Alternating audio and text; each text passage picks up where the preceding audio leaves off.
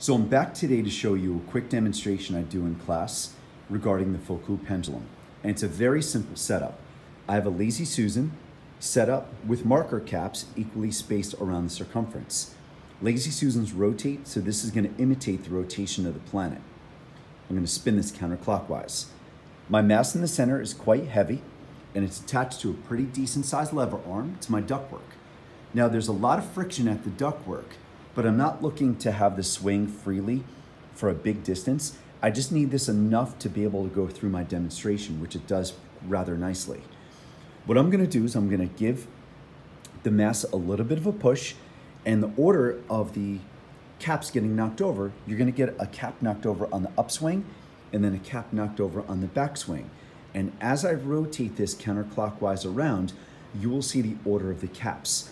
As I rotate this counterclockwise, the caps get knocked over in a clockwise direction.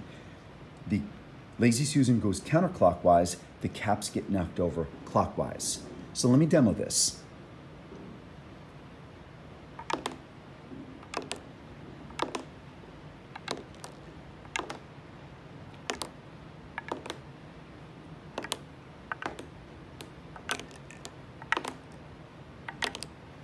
So pretty decent demo there.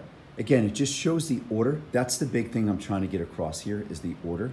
Obviously, this is not scientifically set up to be correct imitation of Foucault's pendulum, just the way it's set up in the classroom. But I think it's a decent enough demonstration. It shows the kids the order of the pins getting knocked over and also just kind of what this proves. The big thing about this is proving that the Earth rotates. So hopefully this works out in your classroom, and we'll see you soon with the next demonstration.